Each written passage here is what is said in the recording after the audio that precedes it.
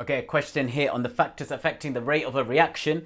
As the concentration of sodium thiosulfate solution doubles, the rate doubles. Explain the student's conclusion in terms of particles. So we're using collision theory here to explain what the student has just said. So we've got two diagrams here to explain this at the bottom. The concentration of a solution is essentially how many particles there are in a given volume. So here we've got a given volume.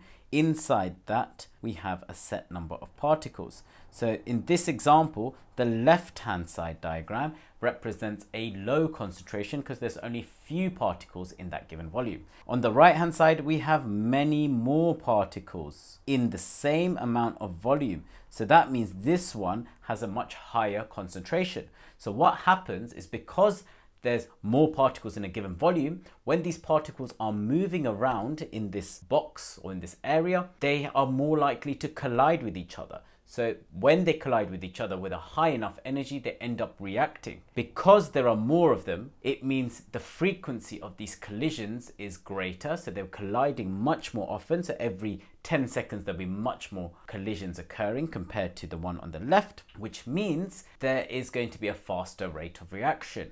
So we need to explain the points I just said, plus explain exactly what happens when you double these. So first of all, we can say when concentration increases, the number of particles in a given volume increases. So there are more frequent successful collisions. Now let's apply this to doubling the concentration. So we can say, so as the number of particles in a given volume doubles, the frequency of collisions also double.